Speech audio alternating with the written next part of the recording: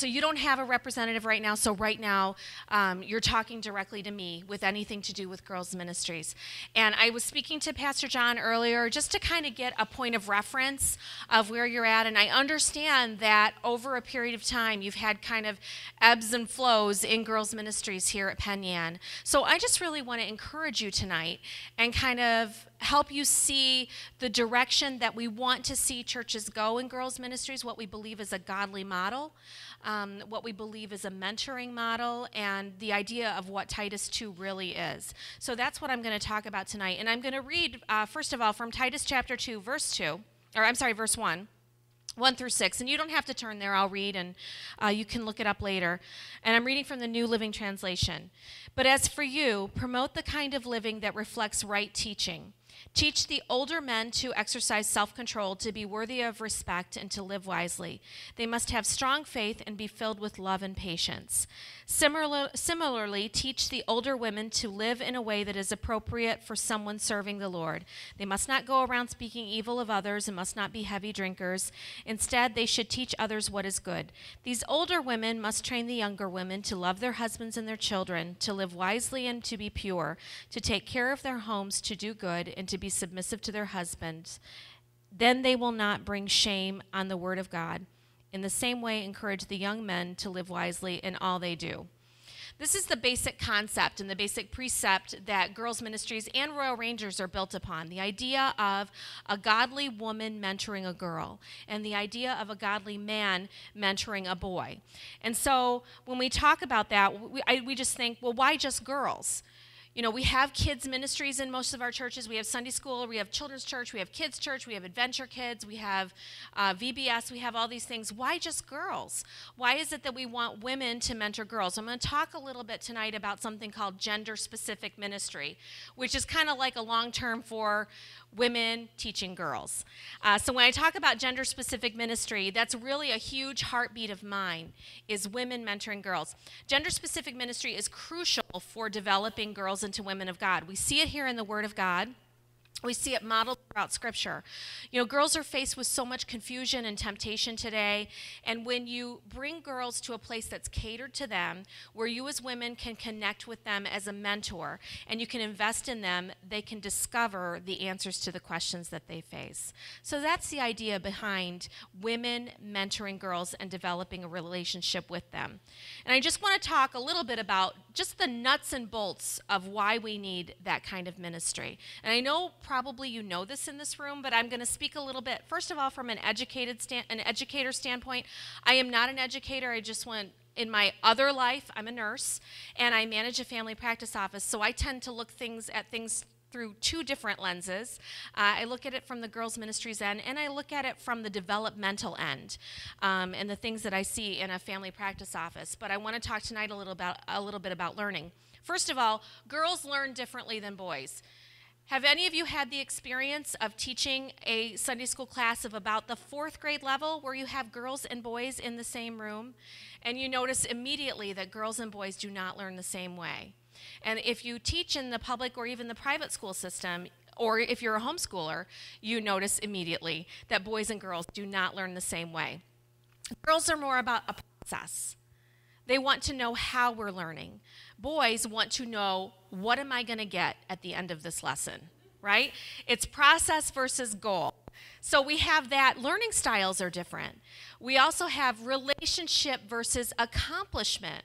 Girls enjoy relationship as they're learning. They enjoy relationship with their teacher or their mentor. They enjoy relationship with the other people in the room. Boys want to get straight to whatever it is, and how can I be the first one to get there or the best one, right? They're competitive.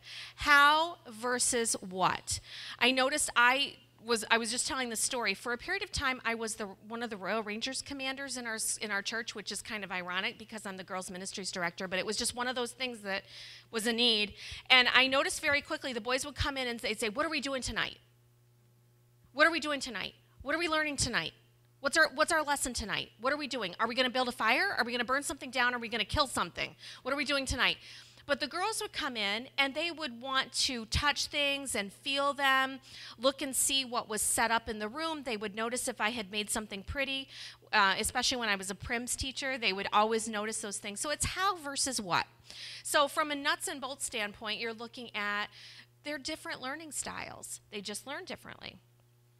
The next thing is girls have specific needs, and I want to hang out here a minute on love and acceptance. This is a huge piece for girls. It's a piece for us as women. We have a huge felt need for love and acceptance, don't we? This is why girls in today's society are making the decisions that we're seeing them make. They do not necessarily feel loved and accepted for who they are. We as women have to drill down to the fact that we, in Christ, are loved and accepted. And once we come to that point, we can impart that to the girls that we're mentoring. If we can teach them at an early age as women who know that we are grounded in Christ, we know that our foundation is in Him and in His love for us. If we can impart that to them and they can walk into our classrooms and feel loved and accepted immediately, not for what they look like that day, not for how much they weigh, not for how smart they are, not for what they can do, but for who they are in Christ. That is a huge piece for a girl. And it also impacts her learning. If a girl does not feel accepted or loved by the educator, she will have problems learning. So that is a huge piece. Boys, that's a piece, but it's not like it is for a girl. And you'll notice sometimes your more attention-seeking girls, those are the girls who are struggling with their self-worth and their self-esteem. So if we as women, as educators in girls' ministries and as mentors, can drill down to the fact of who we are in Christ and impart that in our girls, imagine the heartache we can save them down the road. They won't make the decisions to go into relationships that are detrimental. They won't worry so much about their appearance that they're making decisions that are destructive to their bodies. You know, we see girls all the time. It's not any different in Syracuse, where I live, compared to Penn Yan or Bath.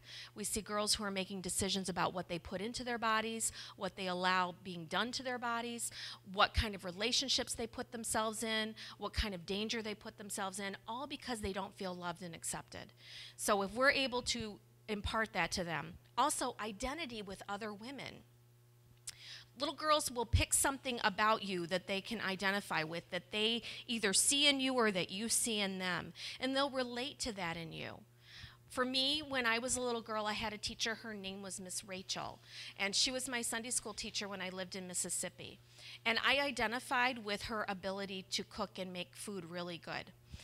Because I liked to cook. My mom taught me how to cook and how to bake at an early age. And so I identified with that in her, and I developed a relationship with her, and she really cared about us as kids. Now, this was not a gender-specific model. We didn't have girls' clubs and boys' clubs. I went to an independent church when I was a little girl in Mississippi.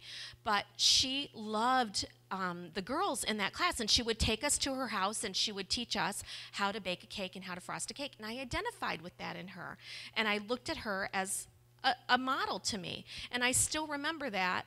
And I was 9 or 10 at that time, and now I'm not. And so girls will identify with other women. They seek that identity because they want to know what they're going to look like when they're older. You know, you remember being a little girl and thinking about what you were going to be like as a mommy, as a wife. What was your wedding dress going to look like? I used to spend time as a tween. I remember drawing what my wedding dress was going to look like. And actually that had a huge impact on what my wedding dress did look like. And I used to think about what I would want my house to look like and what kind of flowers I would plant. They want to identify with a woman. Think for a minute what you were like as a little girl and remember some of those identity things. And they want connection and communication. Women like to communicate. I am an oversharer. I am an over-communicator. I like to communicate. If something's happening in my life, I like to communicate it. I like to communicate with those around me. I like to talk to people. I like to network with people. Most little girls like to communicate, and they like to connect with each other. And so they're able to do that in a girls' classroom with women teaching them. And of course, on a spiritual aspect, we have the Titus 2 concept. We have the mentoring concept, where you as a woman who is desiring to follow Jesus have little duckling girls behind you showing them how to follow Jesus. Now, that's not saying that we're perfect. We're not. That's not saying that we have it all figured out. None of us do. But that's saying that I'm walking this road. Walk with me. Having a relationship with that girl and mentoring and discipling them. Also having women and girls together and boys and men together, you remove some of the distractions. Not just the distraction of girls flirting with boys, because girls tend to mature earlier and they do tend to flirt with boys before boys have any idea what's going on there. But just the distraction of the competition, you know, and I've done it. I've turned the boys against the girls multiple times when I was a Sunday school teacher. Let's see if the boys can yell louder than the girls. And you can use that to your advantage, but sometimes in a classroom that can become very distracting. The competition between the girls and the boys, and the flirting and the little bit of that silly distraction. That's totally gone. Also, you can have conversations when it's women mentoring girls that you cannot have in a mixed classroom setting. You simply cannot have those conversations. Whether it be about hygiene, body odor, and puberty and adolescence and dating and sexuality. Those are conversations that we should be having in the church. We need to have those conversations. We can't assume that our children are comfortable in knowing what God's word says about these things. We're better for them to hear God's voice on who they are as women and how to be pure young women, not just their bodies being pure, but their minds being pure. And if their minds are pure, then their bodies will be pure.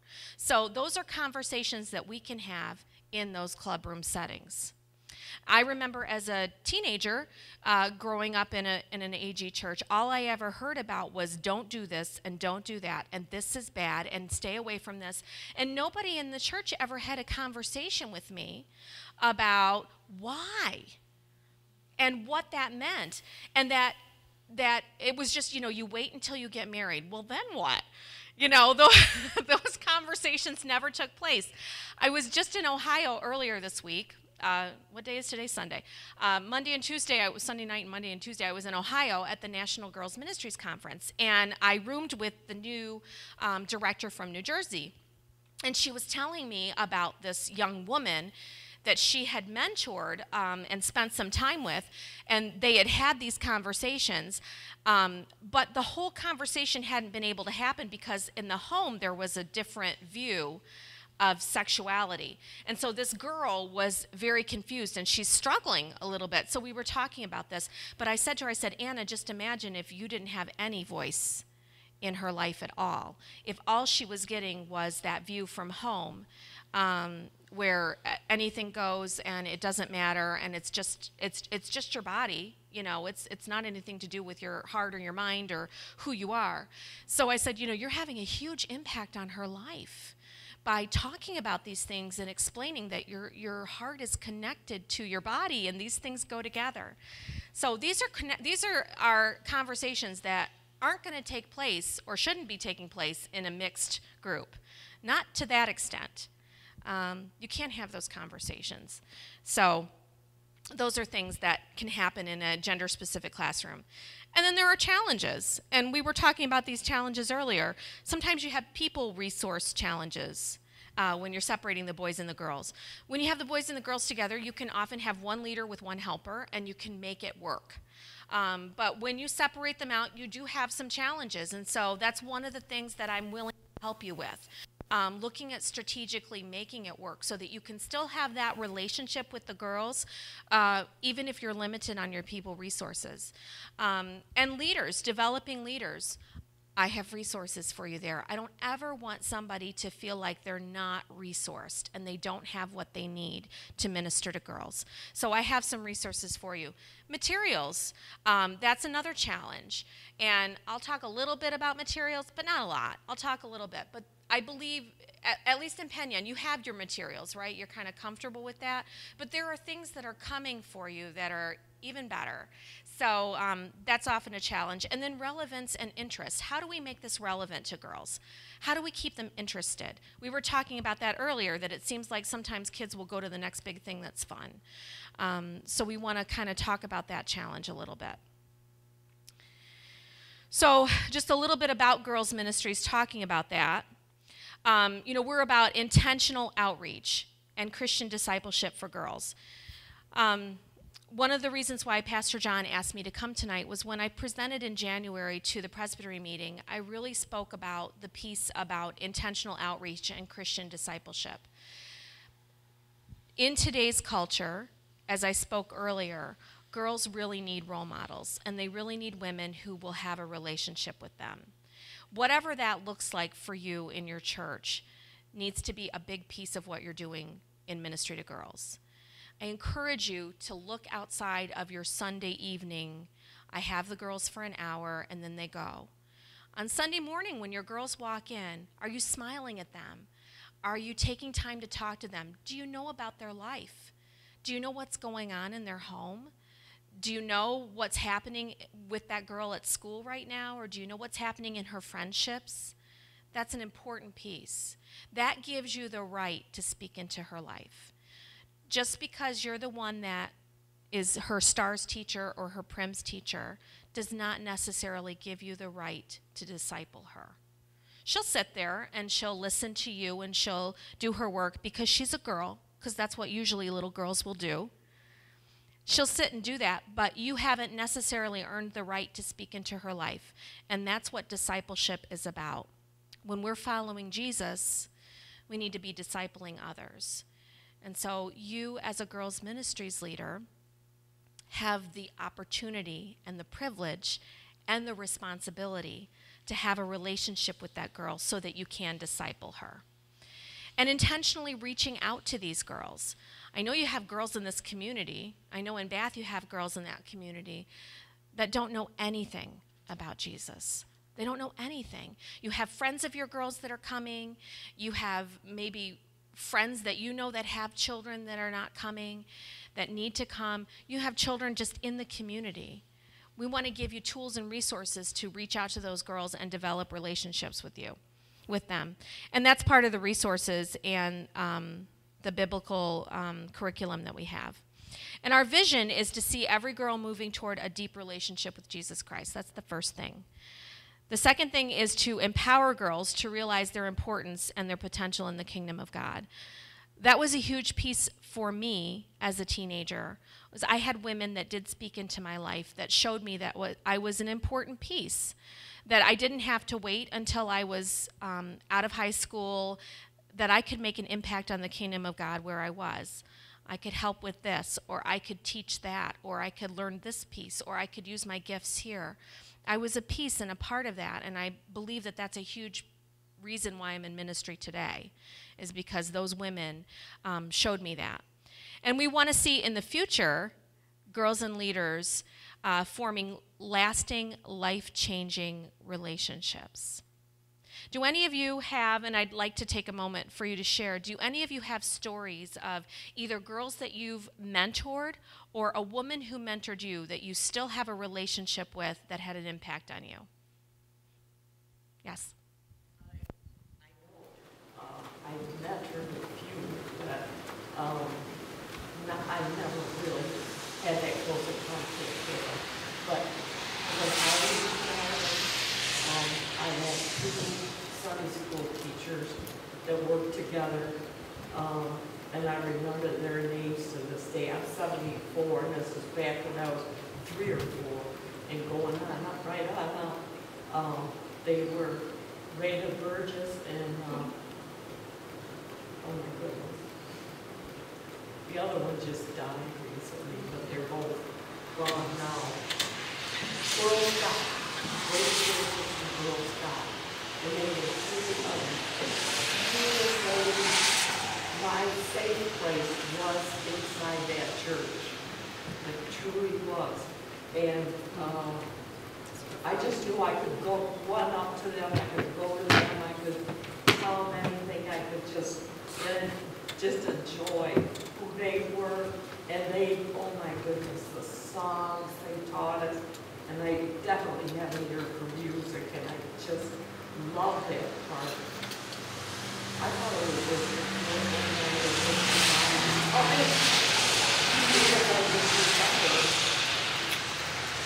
I don't know how to remember the song, except that, but that's always been and Bible, songs from the Bible, Ephesians Ephesians 4. Oh my gosh, I just wrote that down, but I'm kind of nervous. 4:32. Be kind one to another. I mean, and you wanted to say it the way the Bible used to say it. That's the only Bible we had to go by then. And but I learned it better by saying it with all of these and the vowels and everything. I don't know why, but I did. So those two women invested in you, and you still, and you said something very profound there. You said that you knew you had a safe place when you came to them. Yes. Very wasn't that great. My mom, she was the Christian, but it was hard with my father. Right. And but I just remember that my mom and I, when I used to all in church, every time the doors were open. And it was a wonderful place to be. Everybody loved you. Isn't that what we want to hear? That's what we want our girls to feel. We want them to feel what was safe when I was in the church. It was, I could tell that teacher, I could tell that sponsor anything. I could tell that lady anything. I could tell her anything and she wouldn't judge me. She wouldn't think bad of me. I could go there and I was accepted and I was loved.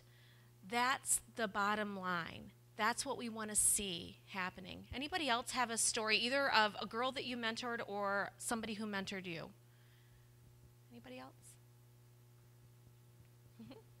Jenny?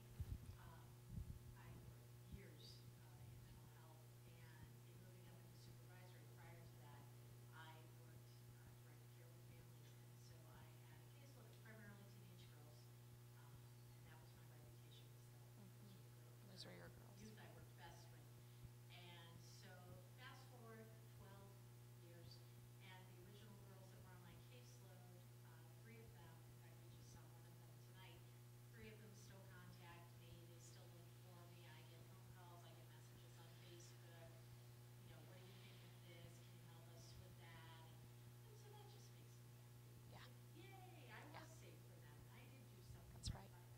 That's right. That's right. You know, we want these girls to have that kind of relationship with us, where we're not just confined to that 1 hour or that 45 minutes or whatever it is that we have during that time. That's important time, but we want to have that kind of relationship. And honestly, in today's day and age with technology and with social media and with email and texting and all of these things, we have those opportunities that we can have those kind of relationships with girls. I have interns in girls ministries now. I have usually 6 or 7 interns at once. They're either high school seniors or college age girls, or actually at this point I have 2 girls who are actually in ministry. I have one who is a children's pastor, and I have one who has been doing internships, missions internships. So those are my interns, and I have a relationship with them. I check on them regularly. They are all over the place. One's in North Carolina, you know, 2 or 3 are in New York City, you know, one's in, I don't know where she is right now. I think she was back in Watertown. I don't know where she is, but they're kind of all over. But I check in on them on a regular basis. I watch their Facebook, I watch their Twitter, I see what they're doing, and I try to encourage them and speak into their lives. Not where I'm like, I don't want to see you doing that. But if I see something, I talk to them about it. And in the same way, I know that I'm accountable to them, and how I behave impacts them. And that's another piece, is our responsibility.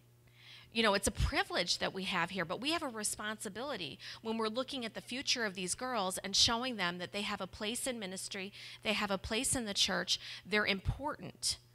Whether that means that they do become children's pastors in North Carolina, or they get married and have 4 children and they're ministering to that family. It's all the same, that level of leadership and that level of ministry that they have. But we have a responsibility to hold ourselves to a standard as well. Who we are here is the same person that we are there. And because you know what? Kids smell that a mile away. They do. They smell fake a mile away. They know it's there. Our values, and these are the core values that we want to see in every church that has girls' ministries. First of all, Holy Spirit guidance. We believe in Pentecostal ministry. We believe in being guided by the Holy Spirit and His leading. Second, servant ministry, where we are serving these girls. It's not about us. It's not about us.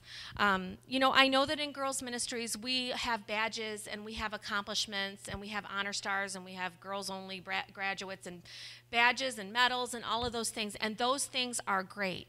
But I have seen sometimes those things become a tool for a teacher to feel good about her own leadership. And that is something that I don't ever want to see in a church. And if I see it, I will call it out. Because that hurts the girls. If the girls feel like they're just there and they're your dancing bear for the night, and that's your expectation of them rather than the relationship. Those things are good. I'm not saying anything bad about them. I'm the girls' ministries director, so obviously, I love to put a crown on a girl's head and I love to put a sash around a girl's neck. But it's more important that our hearts are servants and we're ministering to those girls in that way, not because we can say, look, I had 5 honor stars. Enough on that. Cultural relevance. We do seek to constantly know what's going on in our culture. And right now, cultural relevance is a moving target. What is relevant right now is not relevant now. It's just like that. So that's constant, and we're working to get to that place where we're constantly giving you resources and information and studies and curriculum that helps you target that. And I'll talk about that in a minute. Teamwork and cooperation. This is why I'm here, and this is why we have 2 churches represented here. We work together. We're not in competition with one another. It's not about which church is doing this and that church is doing that. We want to see there are plenty of girls to go around, and so we want to work together to accomplish that. And also within the local church, working together as a team. What does that look like for you? Does it mean sometimes that we have to look at what wasn't working in the past and ditch it?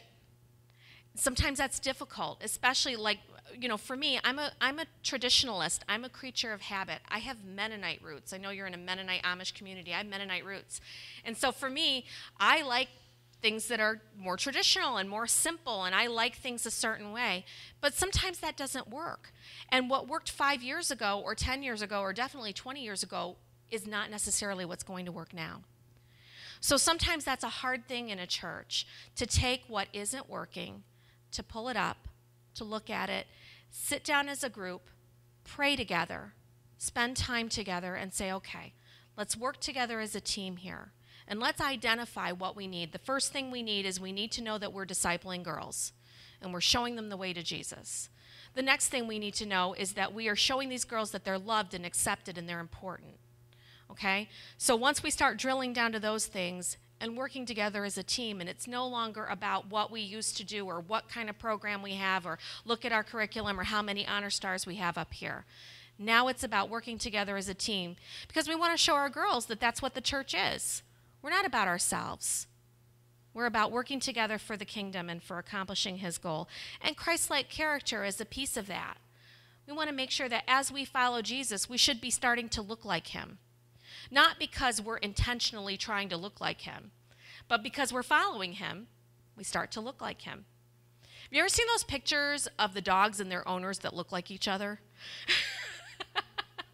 Because they spend so much time together, like the lady looks like the Shih Tzu after a while, and the guy looks like the Basset Hound.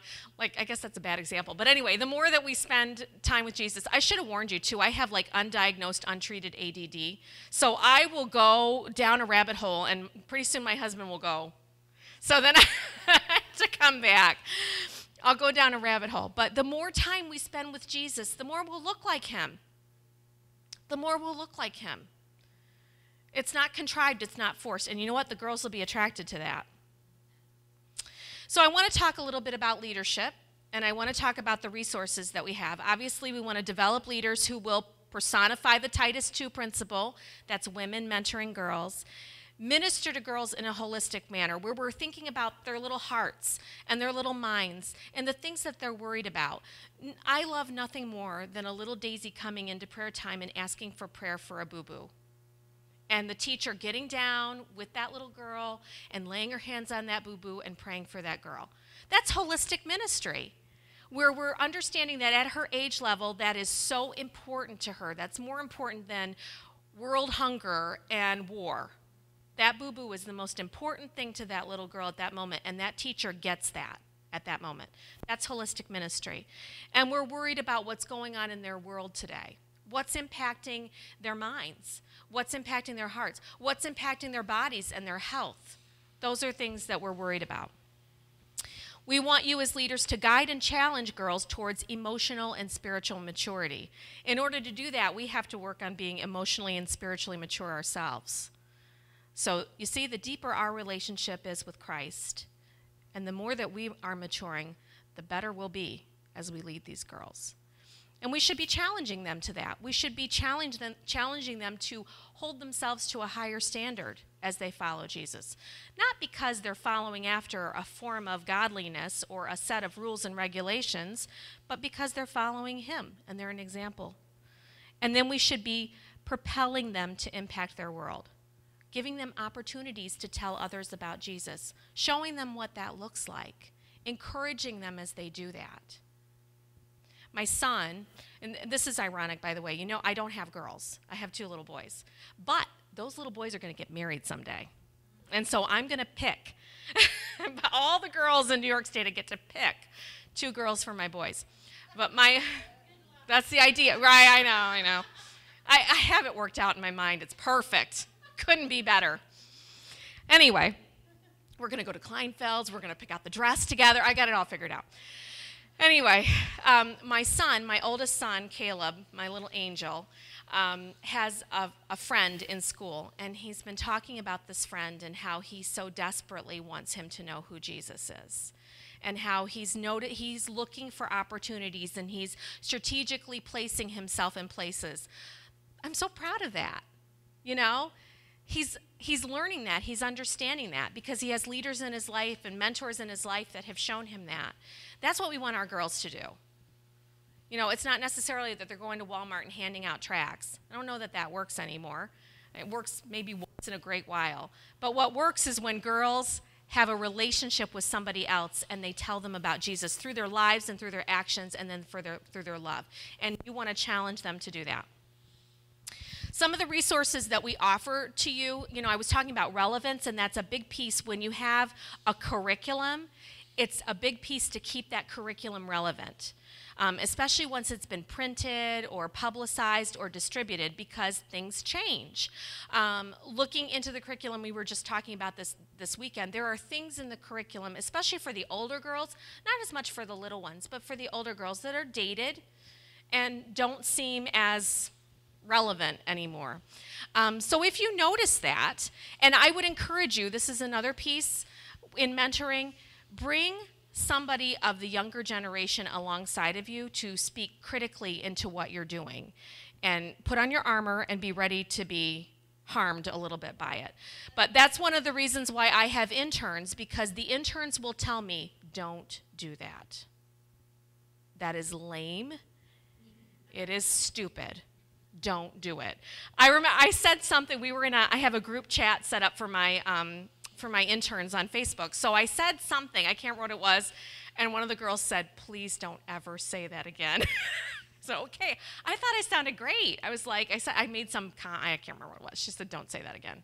You sound really old." I said, "Okay, I won't do it again." But we keep things, we're trying to get internet resources for you, and these are free resources. So when you go on the National Girls Ministries website, it's ngm.ag.org. ngm.ag.org. I don't think it's on there. If you go to the AG website, just ag.org, you eventually can get there, but this is easier. There's a teen girls section, and if you go to the teen girls section, you can drop down to podcasts, I think are on there, but there are hot topics on there, and I'll probably go into those a little more. But as issues seem to come to the forefront of this generation, we have teen girl specialists and theologians who are writing studies on those issues. So you can use those. So if you know that there's an issue with homosexuality in your area, and believe me, there is. There is. You can talk about that because girls have questions. They're being told something and it's not true. And if you have, if you want to talk about dating, there's stuff on there about dating. There's stuff about, recently I did a study on the Twilight series, which is not so big now, but it was big a few years ago. And really my big concern with that wasn't even the vampires and the werewolves and all that stuff. I was more concerned about the emotionally abusive relationship that was being outlined in this book. And so that was a piece that I used to tantalize the girls to come to my workshop. I'm talking about Twilight, so all the Team Edward and the Team Jacob showed up in their T-shirts and everything, and then I talked about the unhealthy relationship in Twilight and why it wasn't something that we find in the Word of God. So it gave me an opportunity to talk about that. So you can look actually really relevant and really cool and really up to date with these resources, and they're biblically based, and there are scripture upon scripture upon scripture that you can use, and you can use them as studies. There are newsletters and forums and podcasts there too. There are also leadership development books. There's a basic leadership training, and I don't know how many of you have had the chance to take that. There's a book. You can take that independently. I can come and teach it. I have other leaders who can come and teach it. There's also a DVD that you can use when you teach it, but it basically goes through the nuts and bolts of girls' ministries and the curriculum, and some of you are nodding your head, you've already taken it. Talks about learning styles for the ages. That's there, but there's also further development books, they're called, I wish I could remember now, I think it's Community, Church, and something else. But they're in that same place on the GPH store as the other ones are, and some of the topics are mentoring, understanding learning styles, blending the generations, managing conflict, building a biblical worldview. They're very challenging. And actually the one on the generations rocked my world when I took that one. I was like, oh, all these things that we had been struggling with in church ministry, all of a sudden I understood what was happening. Really good training material. And the clubs, you kind of probably already know about the clubs here in your church. What clubs are you currently running here in Penn Yan? Are you?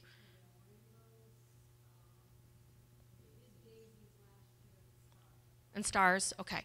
And then you're looking at probably blending a little bit of Primsy Starsy or Daisy Primsy.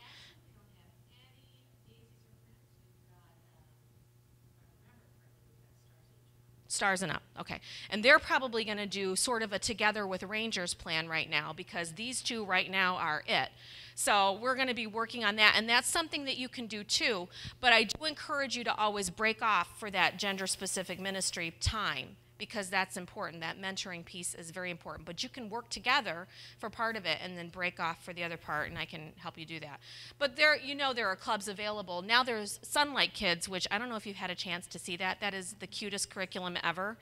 And it's nursery age curriculum.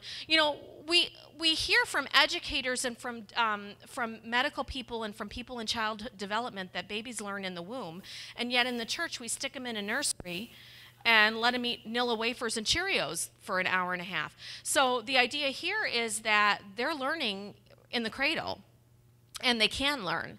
And it's constant reinforcement of simple Bible verses and simple concepts, and obviously they're not going to recite a memory verse and do all that, but they are going to hear the Word of God, and I feel like that's important. So we have resources that go all the way through 12th grade for you. In the preschool clubs, it's a little more... I think it's a little more stable as far as relevance goes. I don't think, for the most part, that you have to worry so much about the resources that are being given to you. Because little kids aren't facing, well, some of them are, but they aren't facing as many of the issues that we're seeing in our tweens and teens, and because it's very basic. All of this curriculum is age appropriate. It was written between childhood development educators and theologians. They work together on these pieces, so they're really well done and they're really spot on. So you can do unit memory verse every unit. Every 4 weeks they learn a memory verse. They learn a central truth. There's guided play. There's hands-on activity. Really cute and fun stuff in there. I also want to tell you that I think all of the leadership resources are available on CD now, CD-ROM. So you can take that and you can upload it, download it, print it, not print it, whatever you want to do. You don't have to bring that 48,000 page stars binder back and forth with you to church. And also, you feel free to use stuff. I know that there are people that get like all wound up in that curriculum, and they're worried that they have to do everything that's in that lesson. Those are suggestions. You don't have to do everything that's in there. If you come in and you're just worried about checking a bunch of stuff off your list, the girls they're gone. They're gone. Yeah, they're checked out. Also, we have a nationwide sleepover, which I don't hold a district sleepover, but did you get a sleepover packet in the mail? Did you get one, a CD? Did one come here to the church? Did you guys get one in Bath? You can go online and download everything. You can do that. You can do that as a one-night event, or you can actually hold it as a sleepover.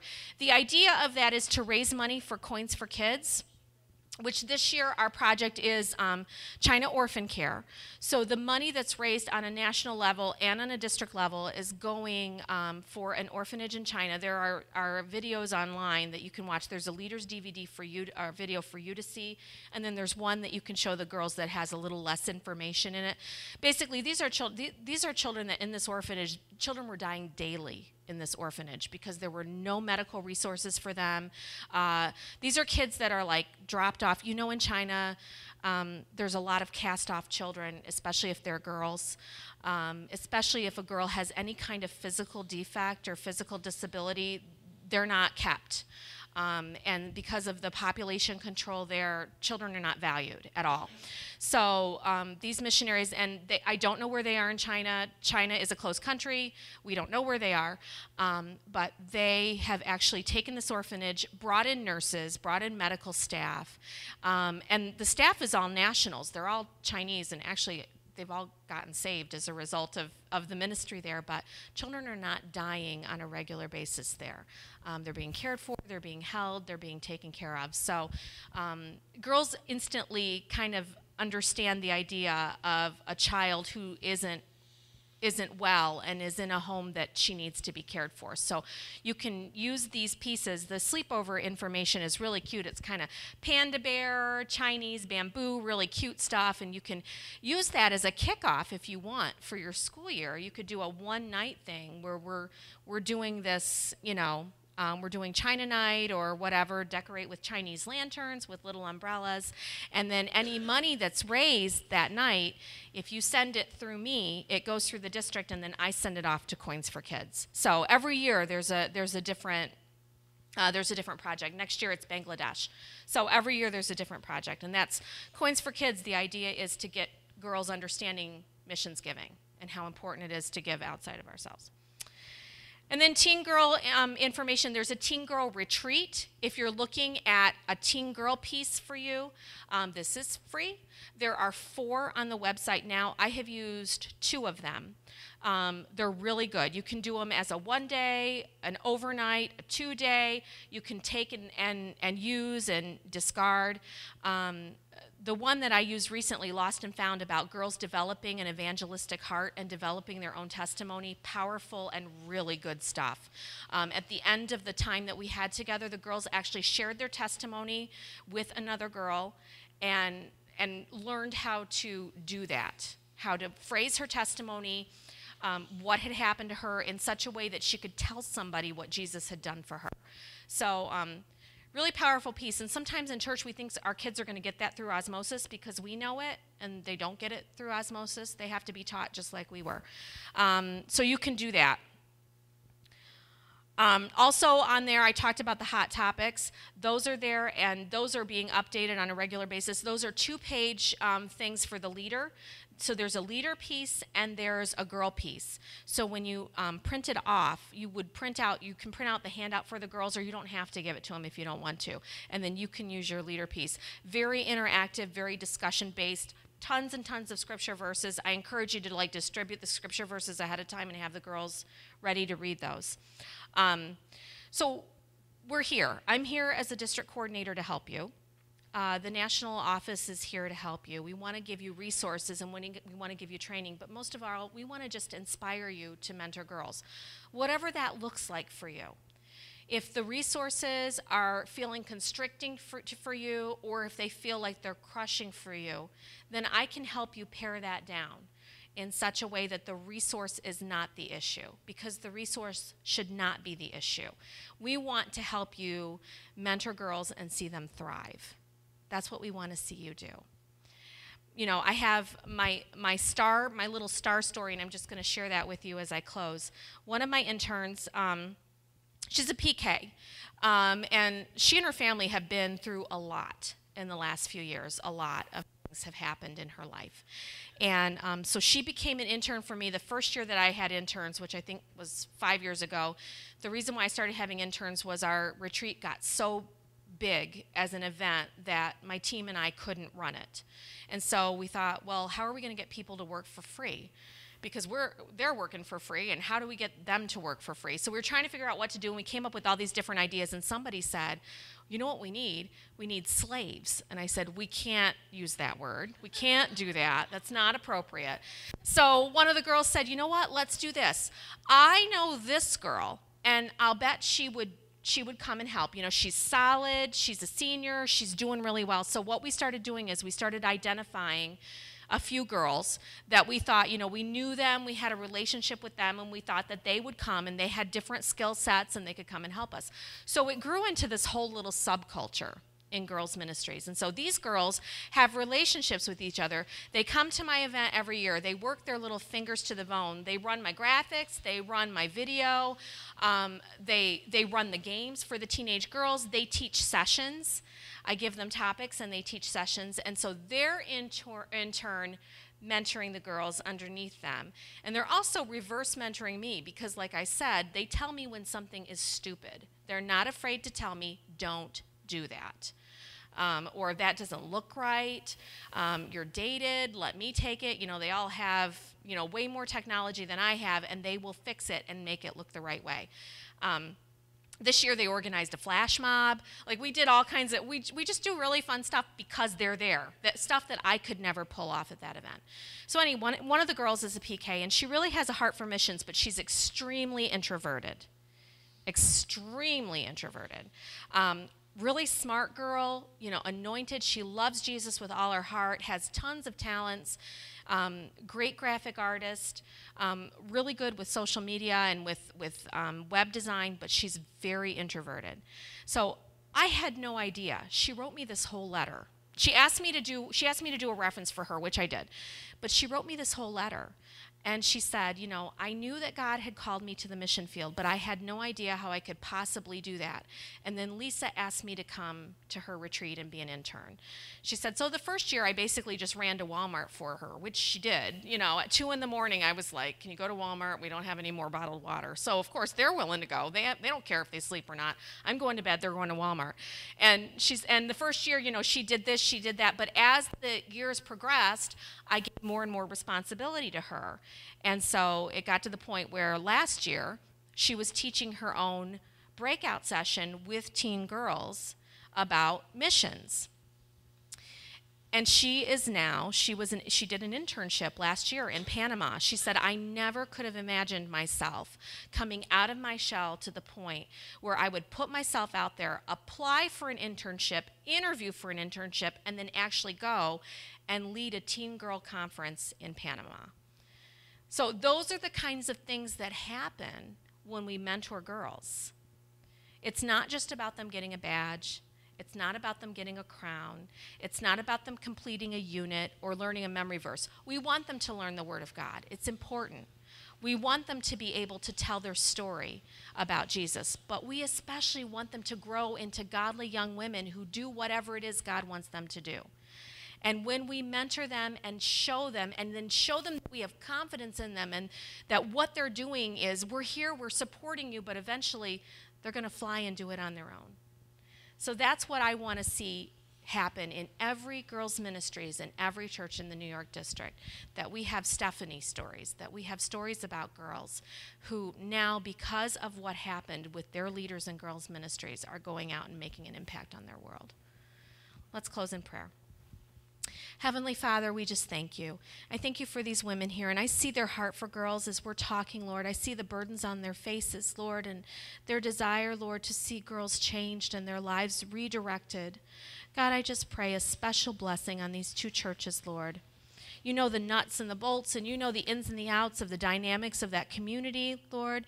You know the inner workings of the relationships, Lord. But when we drill it down, it all comes to following you and bringing others alongside us as we do that. Lord, I pray for these girls, each girl represented in this room, Lord, the target audience that is in the mind of these women right now. Lord, I pray for the future leaders in these churches, Lord. I pray for the future pastors' wives, the future missionaries, Lord, the future teachers, the future doctors, lawyers, nurses, businesswomen, moms, lovers of babies, Lord. I just pray, Lord God, that you would touch these girls even now. God, that you would do a work in their lives and in their little hearts even now. God, that when they come into these club rooms, Lord, they would feel loved, they would feel accepted, and they would know who they are in you. Lord, help us as women to put aside our own baggage, our own insecurities, our own preconceived ideas, Lord, and drill down to the fact that you love us just because you made us, Lord.